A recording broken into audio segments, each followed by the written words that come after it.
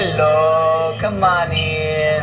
Andrew had a little friend round to play, and it gave me a really good opportunity to watch him with other children around. They were drawing together and playing. Nana can on a table.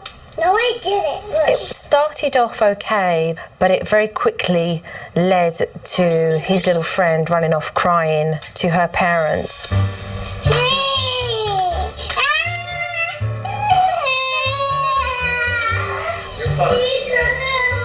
Just tell him not to.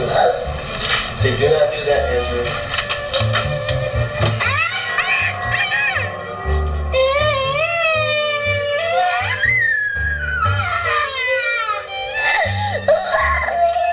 Andrew's behaviour got worse, and he started to intimidate this poor little girl. Don't do that!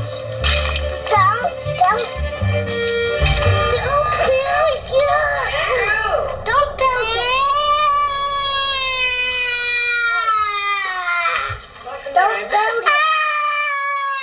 Andrew, hey, we're gonna play together.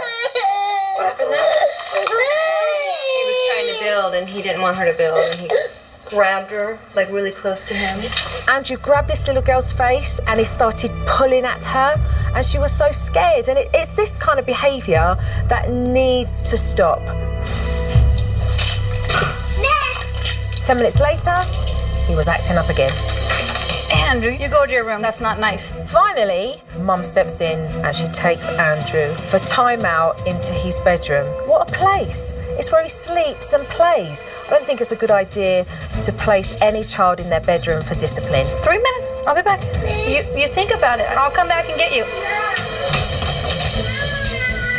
Andrew, I'm not gonna let go of the door till you sit down. When you're sitting down, I'll let go of the door.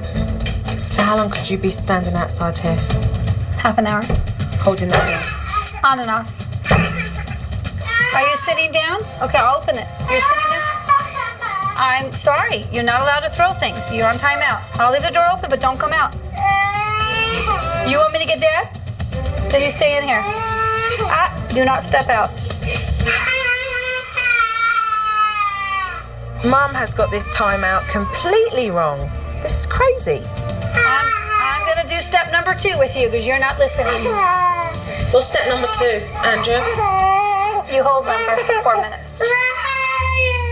He's now being kissed and cuddled. At the same time, he's meant to be on discipline. So I wonder why Andrew's behaving the way he is. No, I don't want to go. Then you can stay in. So Mum has totally lost control of the discipline here. He's got too much control, and poor little Andrew doesn't even know what to do with it. Hey, heart attack boy, can you get up?